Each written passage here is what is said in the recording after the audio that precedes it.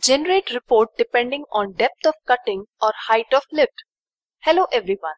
Welcome to video tutorial on how to generate earthwork calculation report depending on depth of cutting and height of lift. Using the ESurveyCAD Earthwork module, it is possible to calculate slab-based volume calculation report. In some of the earthwork projects, payment to contractors will be done depending on the depth of cutting or height of lift.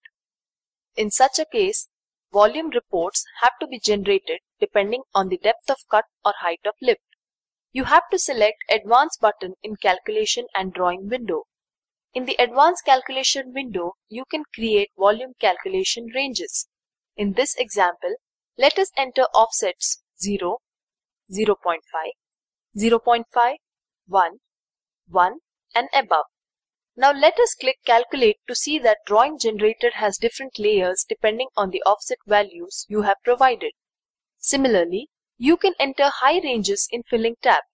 After defining all the ranges, if you click on the Calculate button, then drawings will be updated with respective cross-section lines. Report generation. To generate the slab-based volume calculation report, you need to select Report button. After selecting the output directory, enter the project name. Select Drawings and Report option and click on Generate button. All the drawings and respective volume calculation report will be generated.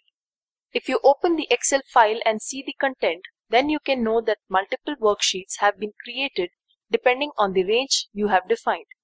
Thank you very much for watching this video. In the next video, you will learn doing earthwork calculations in case formation level defined by 3D line.